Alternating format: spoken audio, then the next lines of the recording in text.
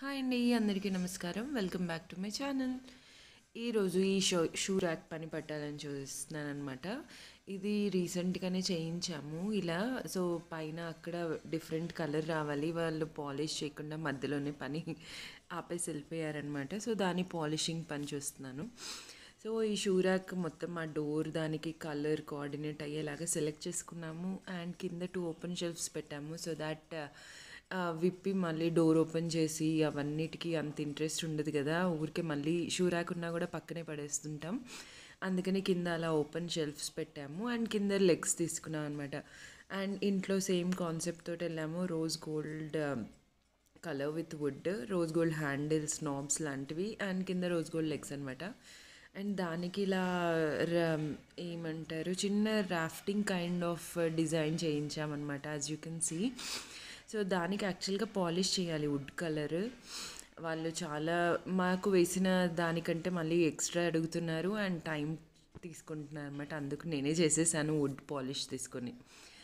And in the mean while final product ఎలా ఉందో చూపించే ముందు మీకు ఖాదీ నుంచి కొత్తగా లాంచ్ అయిన ప్రోడక్ట్స్ చూపిస్తాను. I was like so surprised khadi products చూసి, బికాజ్ అవి సోప్స్ అవే చూసాను. బట్ రీసెంట్గా rose water, vitamin C face serum and lip balm వచ్చాయన్నమాట.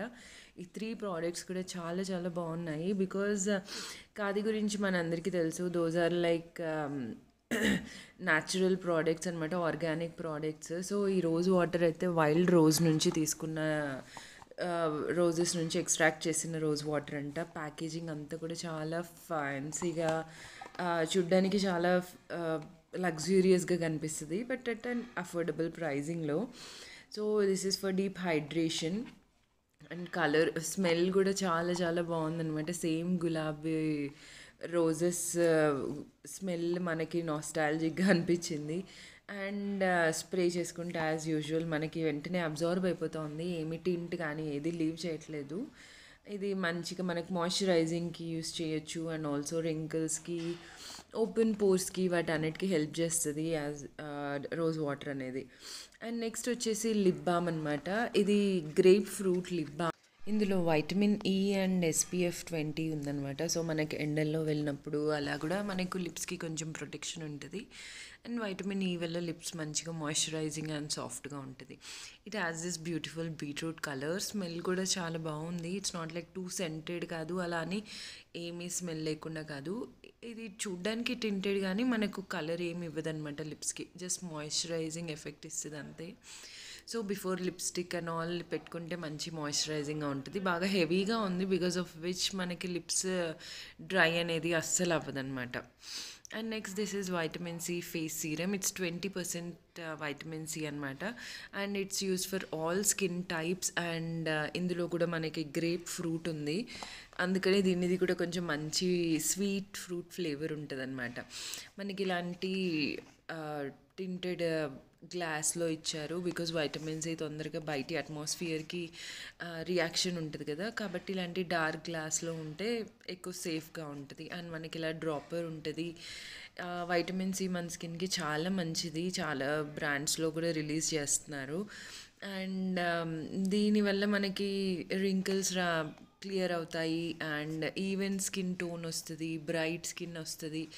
So what not, vitamin C చాలా చాలా బెనిఫిట్స్ ఉంటాయి. అండ్ ఆల్సో ఆర్గానిక్ ఫామ్లో అండ్ ఎథికల్గా ఎక్స్ట్రాక్ట్ చేసిన ఫామ్లో దొరుకుతుంది అంటే అంతకంటే ఇంకేం కావాలి.